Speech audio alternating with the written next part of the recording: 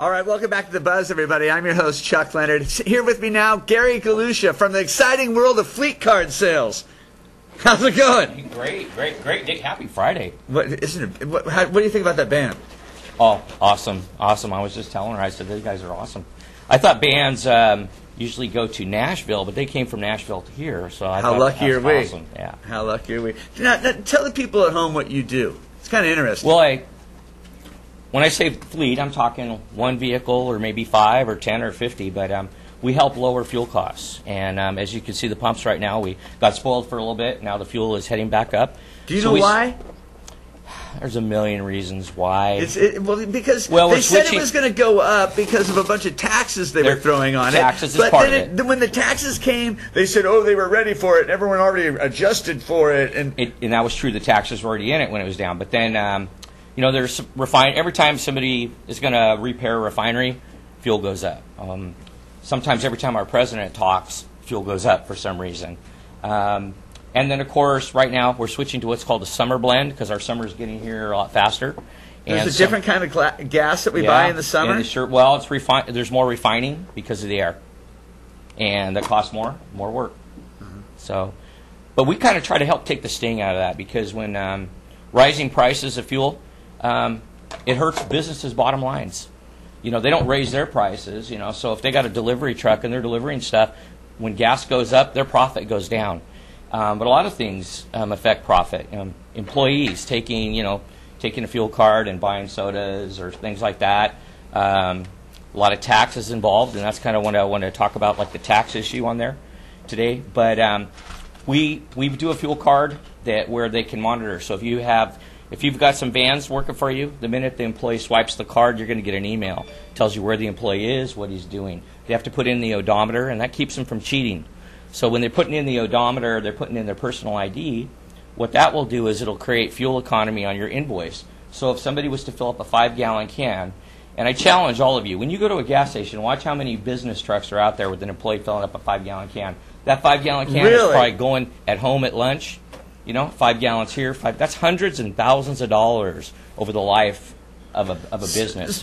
So employees are carrying around gas cans in their cars just so they can fill it up with the company gas card, take that home, run their lawnmower report in their car maybe? Right. And then the brave ones have their wife or girlfriend meet them down at the pump and they fill up the truck and they fill up the car. Happens every day. So what we do by monitoring and then putting it in the odometer, we create, say the vehicle's getting 16 miles a gallon. And then if they were to fill up another car, obviously it's going to drop, and it sends a red flag to our customer, letting them know that, hey, somebody's doing something. So we can, all the way down to a 5-gallon can, we can catch somebody stealing.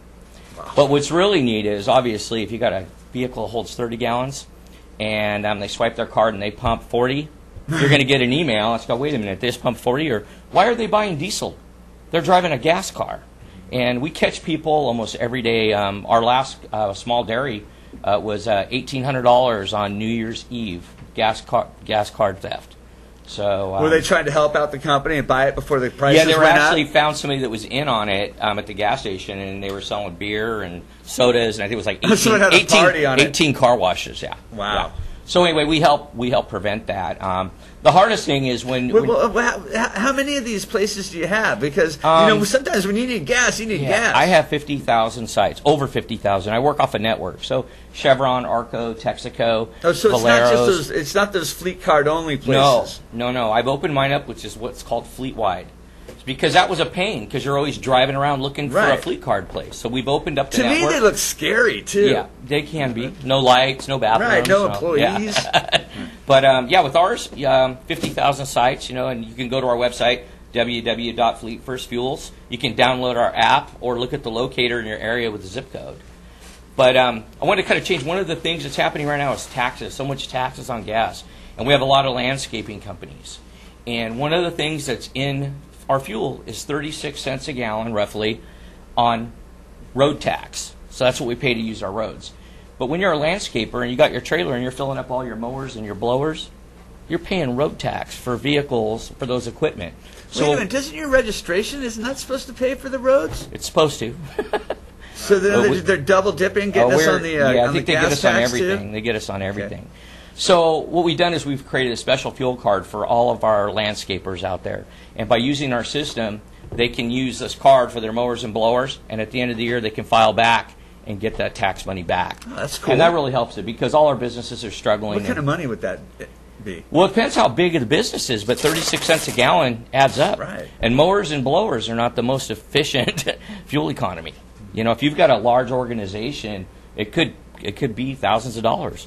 But even if you're a small guy, I mean, who wants to get back $300 at the end of the year? Right. $300 is $300 from the government anyway. It's a nice check.